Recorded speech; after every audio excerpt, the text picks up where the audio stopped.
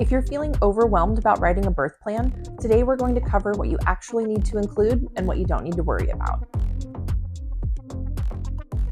Welcome back to Every Mama's Midwife. If you're new, my name's Jess. I'm a certified nurse midwife and infertility mom, and I just had my second baby 11 days ago. I actually didn't write a birth plan for my first birth, and there were a few things that didn't go quite the way I wanted them to, so I did write a birth plan this time around. I also wrote a separate hospital transfer plan, which I think is a good idea if you're planning a home birth. I do think writing a birth plan is more important if you're planning a hospital birth, just because there's usually a wider variety of different providers who could be on call for you, and you're going to be meeting your primary support person, your labor nurse, for the first time, obviously aside from like your husband, partner, mom, whoever is going to be with you in labor. It's helpful to break your birth plan down into two parts, labor and postpartum. The most important thing to include in the labor section is what your plans are for pain management and what suggestions you're open to. I always tell my patients if they're planning to avoid pain medication, they can write, "Don't ask me to rate my pain," because if you're in the hospital, the nurses are required to ask you to rate your pain on a scale of 1 to 10. But if you're planning on avoiding pain medication, that's just not helpful. You can also say things like, "Don't offer me an epidural unless I ask about it," or "Don't offer it unless I say this special code word." The biggest mistake I see with a lot of birth plans is that they include a lot of things that are standard of care in most hospitals.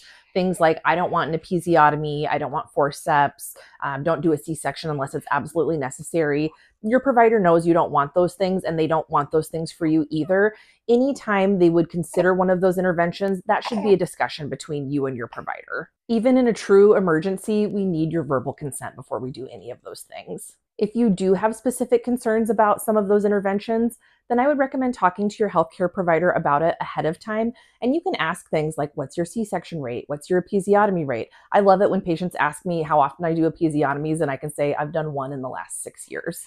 But those types of things don't really need to be in your birth plan. It just makes it longer than it needs to be. The other important thing to include in the labor section would be any special requests you have of staff, especially pertaining to visitors. So like if you don't want your mother-in-law in the room anytime you have your cervix checked, you can totally put that on your birth plan, and the nurses are more than happy to be the bad guy and kick people out of the room. Oh, honey. And while the nurses are more than happy to be the bad guy for you, if there are people you don't want at the hospital, my advice is just don't post on Facebook or social media that you're at the hospital. Tell people after you're already home. Buddy. You will have to excuse baby August. We are in that witching hour of the evening where he cluster feeds and then nothing makes him happy. The postpartum section of your birth plan should include any desires you have for baby after birth, things like what routine newborn medications you do or do not want, desires for delayed cord clamping, things like that. And delayed cord clamping is standard of care for most delivering providers, meaning that once your baby's born, we don't clamp and cut the cord immediately after birth. Usually we wait a few minutes so baby can get some of the cord blood, but every provider does it a little bit differently. So I usually wait until the cord stops pulsing, but I know one of the OBGYNs I work with waits for 2 minutes before she clamps and cuts the cord. And there's a family practice provider I work with who only waits for I don't remember if it's 30 seconds or 60 seconds before clamping and cutting the cord. So if you specifically want it to be delayed a specific amount of time, I would put that in your birth plan. And it's okay to remind the provider at delivery. So as a midwife having her second baby at home, this is what I included in my plan. First, I put please encourage me to switch positions and use positions that don't feel great. If things are taking a while, please remind me to sit backwards on the toilet. And this is because with my last birth, I kept wanting to do things that felt better, and it made my birth take a really long time. And I had also gotten stuck at 9.5 centimeters for a while. And I think if I would have sat backwards on the toilet, it would not have been stuck at that point for that long. With this labor, I was only in labor for 6 hours, and basically everything hurt because my water had broken before my labor started. And at one point, my husband did say "Oh, hey, you wanted me to encourage you to do things that hurt." And I just snarled at him "Everything hurts right now." So, but I did do the things that hurt. And for me this time, it was laying down on my side, which also hurt last time. Really, that was the big thing, because if I sat up, my contractions spaced out, which is exactly what happened with my last labor too. And so when I did need a break with this labor, I sat up for a while, but then I got to the point where I was ready to push, and sitting up didn't stop that from happening. Next, I put, "Don't encourage me to eat." Last time I vomited everything I tried to eat in labor, but coconut water stayed down. This time, coconut water and regular water came up too. I could not keep anything down in labor, but fortunately, it was a really quick labor. Third on my list, I said, I don't want to push until I'm spontaneously pushing and can't stop. Even if I have a persistent anterior lip, I'd rather try to reduce it with position changes. I don't want to have it held back or try to push past it, because that was something my midwife did with my last birth, because I'd been stuck at an anterior lip, or 9.5 centimeters, for about 2 hours. This time I was not stuck at 9.5 centimeters. I thought I was for a while, but it turned out I wasn't as far along as I thought. But when she checked me and told me I was 9.5 centimeters this time, I was like, I don't care, I'm pushing. But fortunately, she didn't have to hold the lip back. It reduced over the baby's head, so it just didn't matter. Oh, next I said I will announce the sex of the baby.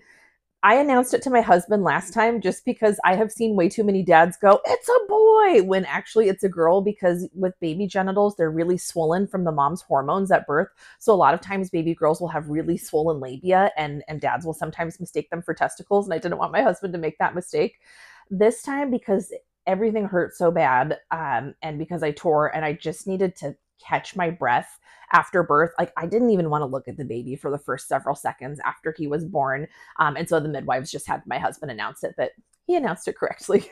So next I said, I'm sure Matt will be on top of this, but please remind us to take pictures once baby is born. Last time we transferred to the hospital without getting any pictures of me and baby, even if I'm naked. And my husband recorded the birth, and he took a ton of pictures after delivery this time. Like, that was his main job. Finally, I said, please give me a shot of Pitocin after baby is out, and don't forget I have a marginal cord, just meaning that I did want to do active management of third stage, meaning that I wanted Pitocin to help get the placenta out, just because I had a retained placenta last time. Unfortunately, the shot of Pitocin didn't do anything to help get the placenta out.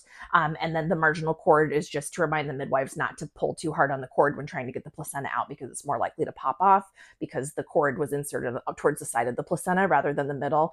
And then the last thing I had put was, if we transfer and it's Friday, please remind us to light candles first, just because our family is Jewish and we observe Shabbos and we do prayers on Friday night. And my daughter had been born on Shabbos, and we forgot to light candles and say prayers before we left to the hospital, and we forgot again this time.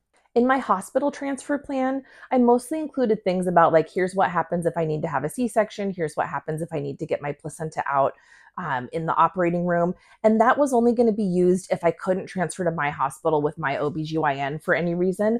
The hospital that I work at actually decided to stop doing births about 6 weeks prior to my due date, which was absolutely devastating for me. They had decided to consolidate delivery services with our sister hospital, which is actually about 30 minutes from my house rather than 12 minutes from my house. And so I wasn't sure if my OBGYN would be able to manage me at our hospital.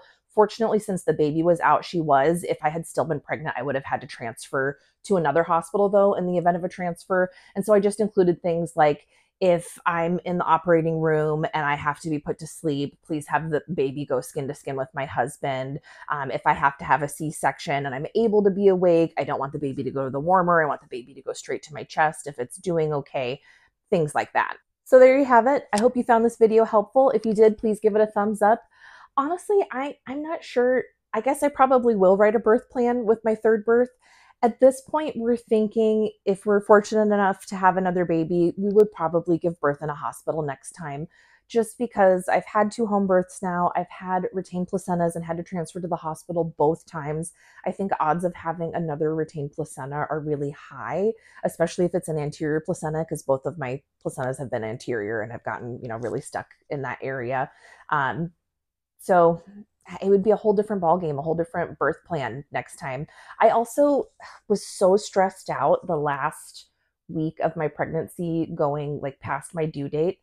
Honestly, if we're planning a hospital birth next time, I might ask to be induced at 40 weeks. Like, I was just so stressed at the end, and this baby was so huge. He was 9 pounds, 12 ounces. So I don't know, maybe ask for a growth scan at the end of pregnancy. It's going to be a couple of years before I can even think about that and wrap my head around the idea of being pregnant again, because, oh my gosh, was this birth a doozy? So coming up, we'll be talking about why we're not circumcising, even though our family is Jewish. I definitely want to do a breastfeeding video. Fortunately, it's been going so much better this time around, but I really, really struggled with my first baby. And I think I have learned a lot along the way, and have a lot to offer on that topic. So if you think that might be interesting to you, make sure to subscribe and turn on the notification bell so you don't miss those videos.